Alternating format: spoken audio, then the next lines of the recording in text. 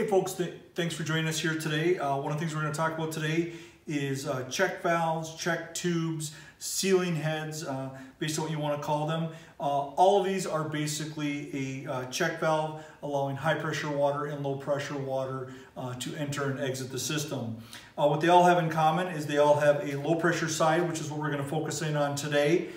And in the low pressure side, one of the things we have to do is make sure that we got a nice smooth surface on the face of the check tube and on the low pressure poppet that comes in contact with them.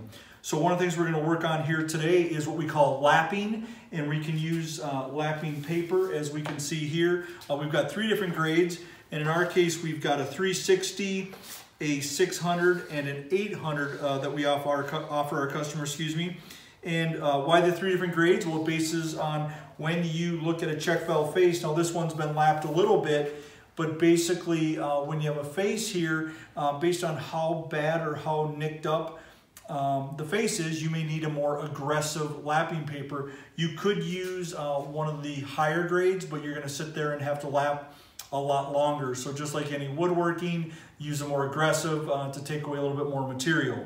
All right, so today we're going to start with, because our check valves are in pretty good shape, we're going to start with the 800 or the finest grade, and you can go with a little bit higher if you want to. I've seen guys go upwards of 1500. So what we've got here is a nice granite plate. I recommend using a granite plate. You can get these at McMaster Car. You can also use a plate glass. I know what Flo uses. I like using a little bit bigger surface. And what you're going to do with this is, if you use the sheets from Hennco, these do sit fairly well on the paper. You're going to want to use some sort of tape. In this case, we got the painter's tape, and you're going to go ahead and just line that up and run it across the top, breaking it off, making sure that we keep it as flat as we possibly can. It's a good idea to clean that paper as well and run some along the sides here, as you can see, and we'll get that paper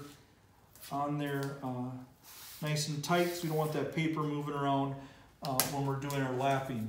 Okay, so as you can see now, we're all set. We're going to take the Hypertherm AccuStream style, and one of the things with lapping, I've seen it done a couple different ways. Some guys will say to do a figure 8. I like to go back and forth, and when you go back and forth, one of the things you want to do is, once you get to the end, you're going to want to turn it about 90 degrees. And if you always rotate it the same direction, which is clockwise in my case, you're going to go ahead, and one of the things we're looking for is to go ahead and get that face, and you can see here.